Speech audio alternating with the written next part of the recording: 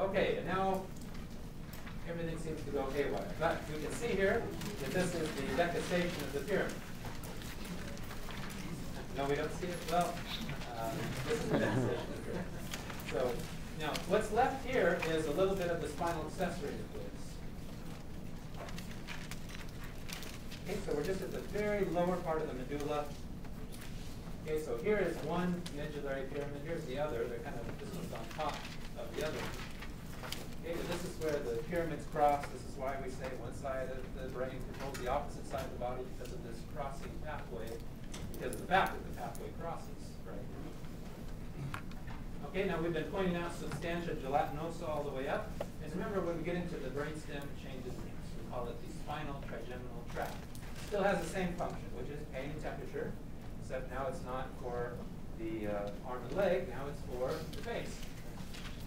Okay, we don't get into the other trigeminal nuclei until we get much higher in the brainstem. So we'll kind of follow this one up all the way up into the mid-pons or so. And it just always stands out, just like substantia gelatinosa was very bright. This one's always bright as well. So we have the tract, I'm sorry, we have the nucleus and then the tract right here, just like Lissauer's tract. Okay, now we call it the spinal trigeminal tract. Okay, and back here we were used to seeing fasciculus, gracilis, and cuneatus. Well, here they are.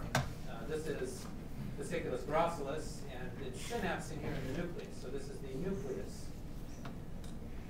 What should I say? Nucleus gracilis. Fasciculus gracilis, nucleus gracilis, fasciculus cuneatus, nucleus cuneatus. So again, anywhere from the spinal cord all the way up, we could say, if you have a lesion here, the patient would have, and the answer is always ipsilateral, either loss of vibration and proprioception for the arm, it's laterally, or for the leg, here it is medially.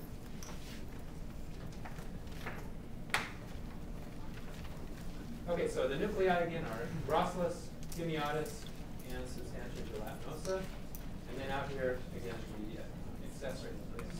And remember when we went through these lectures, I stopped mentioning the spinal thalamic tract, the spinal cerebellar tracts, and that's because they all kind of merge into a hazy area out here. And I want you to get the big picture.